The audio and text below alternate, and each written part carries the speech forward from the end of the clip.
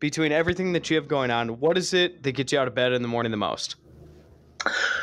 Wanting more people to be happy in their work. Wanting more people to be happy in their work. We're going to be working for a long time, you know. It takes up a lot of our lives, and a lot of people have been very conscious about choosing the type of work that they do. Not everyone, but a lot of people have. So why does this need to be such a huge problem? You know, I'm saying this as a hard driving, kind of pretty hard work guy myself. I'm not saying this as someone who's, you know, soft and going, oh, if only life were just easier.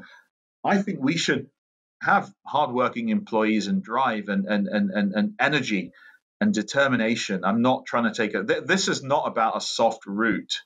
This is about saying get the best out of people, and you will be amazed at how much more they can do for you. And they'll be happier, and they'll not leave in droves. They'll be there for longer, and they'll produce. So I just say, so my sort of thing that gets me out of bed is just to improve the relationship that people have with their work, and for that to be truly recognized for what it is, which is a two-way discussion, not a bunch of helpful but ultimately inadequate band-aids to just get people through another week.